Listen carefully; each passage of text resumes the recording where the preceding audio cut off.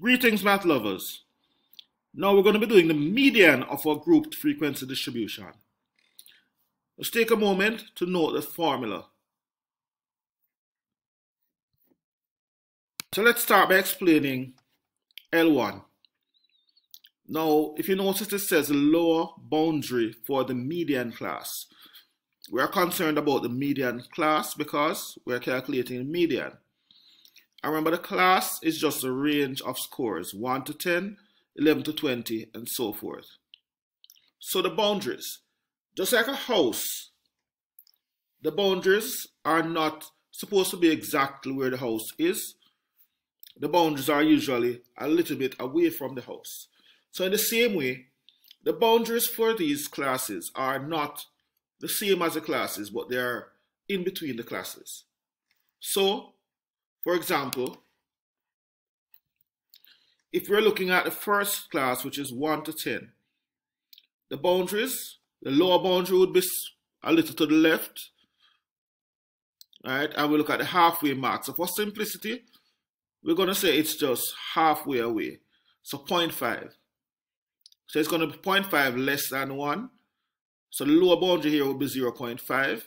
The upper boundary would be 0.5 away. So 10.5.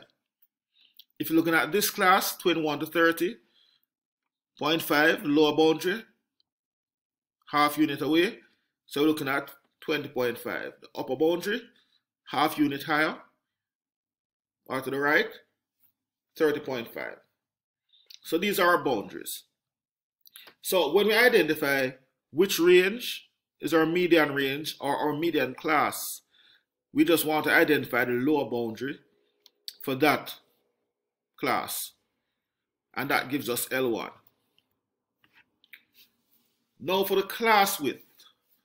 The class width is just how wide the class is. I would say it's really the upper boundary minus the lower boundary. So each class width is always 10.5 minus 0.5, which would be 10, or 30.5 minus 20.5, also 10, or 60.5 minus 50.5, which is also 10. All right, so the class width is just the upper boundary minus the lower boundary. CF above, the cumulative frequency above.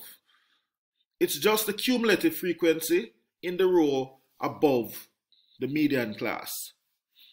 Right, so just looking at the table, the row that's above the median class, it's a cumulative frequency in that row.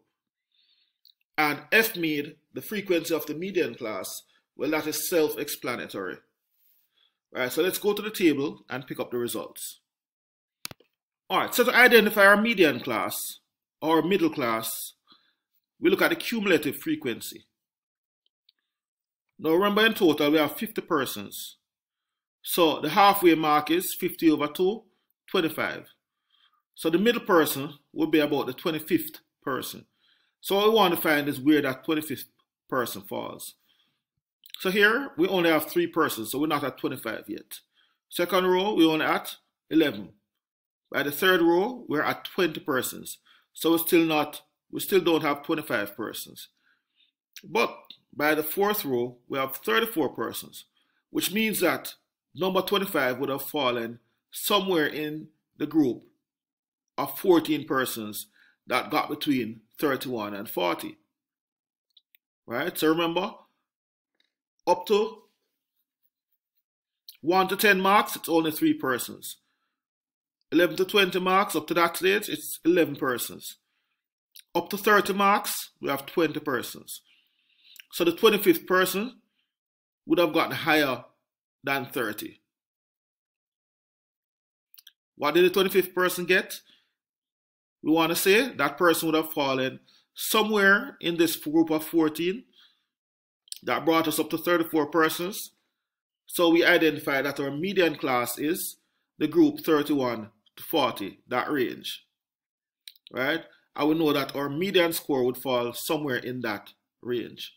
So we just want to find out exactly where it falls. Now, if we have identified this as our median class, then it means the lower boundary for the median class would be halfway to the left, which would be 30.5. So L1, the lower boundary for the median class, would be 30.5. We also know that the class width is 10. For the cumulative frequency above, we know that this is our median class. So we just look at the cumulative frequency in the table that's right above that. And that is 20. So the CF above is 20. And the frequency of our median class is just the frequency noted here, 14. I haven't gotten all of the values required. The last one is a summation of F over 2. The total frequency was 50, and 50 divided by 2 is 25. So I haven't gotten all of the values that we need. We plug them in the formula and we solve. Important to remember the rules of BODMAS, which says we always work in the brackets first. Then we multiply. And then after all of that is done, we do our addition. So the last thing that is done is the addition.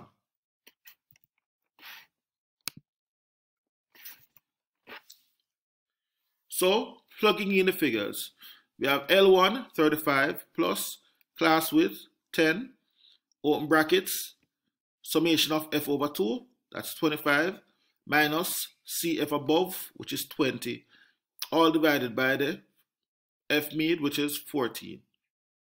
So 25 minus 20, that's 5. 5 over 14, that's 0.357. Then we do a multiplication. 10 times that is 3.57.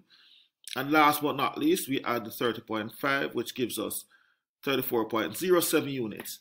So we're saying our median score is 34.07 units. Alright, so as usual, have fun with these calculations, and we'll be speaking again soon.